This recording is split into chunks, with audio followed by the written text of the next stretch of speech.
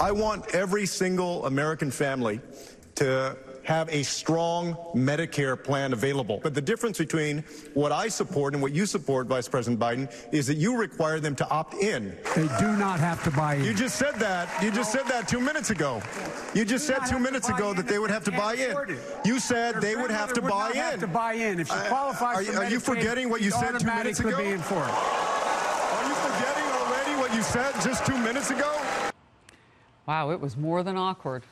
The stunning moment last night when Julian Castro repeatedly questioned Joe Biden's memory, asking whether the 76-year-old forgot what he said 2 minutes earlier. Castro stood by his remarks today, and Senator Cory Booker seemed to defend Castro. Watch. There's a lot of people who are concerned about Joe Biden's ability to carry the ball all the way across the end line without fumbling. And I think that Castro has some really legitimate concerns about, can he be someone in a long, grueling campaign that can get the ball over the line? And he has every right to call that out. Xochitl Hinojosa is the communications director for the DNC. Xochitl, good to see you. Big night for your party last night. Let me ask you this. Why are Joe Biden's competitors going after his memory?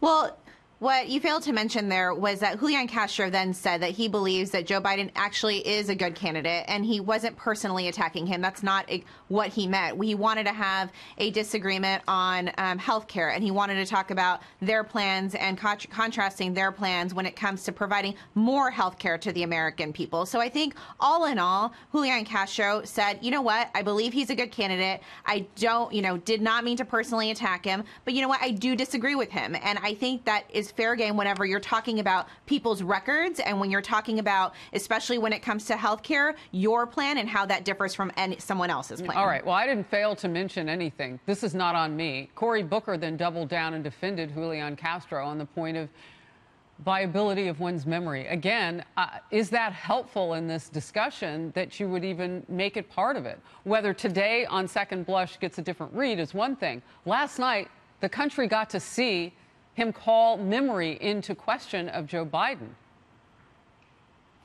Well, that'll be a tactic that is up to the voters whether that works. But at the same time, Cory Booker is also, what he's pointing out is that this is going to be a long campaign, that we don't know who the nominee is going to be, and that we are in a very competitive primary right now. I don't think that is news to anyone that we have a competitive primary. That's why we have 12 debates, and we're going to talk about the issues in those 12 debates. And you know what? At the end of those 12 debates and at the end of this entire presidential primary cycle, our nominee will be well tested to take on Donald Trump. And we know that we need to do that in order to take on Trump. And I believe that all of our candidates, including Joe Biden, Cory Booker, Julian Castro, understand that. They understand that our number one goal has to be to beat Donald Trump. Goodness, I thought you were going to name all 10. Meanwhile, the Democrats' ideological divide was on full display last night, especially when it came to the topic of health care. Joe Biden going after Sanders and Warren's Medicare for All plan, saying it's too costly, not workable. How do you pay for it? While they went after his plan to build on Obamacare. As you look ahead, what do you forecast for the American people for these candidates? Some of them are living in the same lanes as Sanders and Warren, and on this particular issue.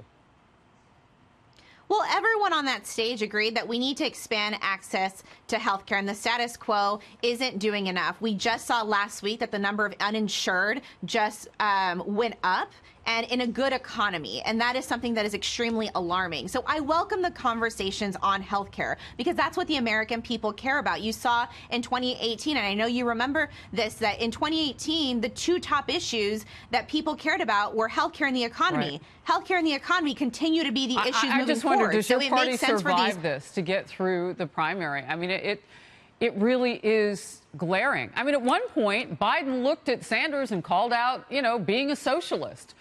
It was an interesting moment. Does your party survive this moving ahead? And did you see anybody on that stage that can beat President Trump, an incumbent with a good economy? absolutely, absolutely, we will survive this, and absolutely are there candidates on that stage that can beat Donald Trump. Who? But what I will say specifically on the issue of health care is that we all agree that we want to expand health care, and our message moving forward and our message in the general election will also be Democrats want to expand access to health care. We want to make sure that you can afford your prescription drugs, while Donald Trump and Republicans want to take it away. We saw that in 2018. People voted for Democrats because we had the better plans when it came to health care. All right, and I want to slide in because I only have a couple seconds here. Is anybody looking into the efficacy, the promise, if you will, of Andrew Yang to buy votes, or what seemed to be? Now, I know Serena Williams' husband, the founder of Reddit, has stepped up and said he'll pay the $1,000 a month for these families that donor money apparently was going to come from Yang. Looked like buying votes. Anybody from the DNC looking at that? Well, I heard about his plan just when you did yesterday on that debate stage. But I think that what he's trying to say, and I have to dig in more to his plan, but what he's trying to say is that he believes that, you know, the American people and families across this country can't afford to make ends meet at times. And so he is willing to help them out. All right. Xochitl Hinojosa of the DNC, thank you very much.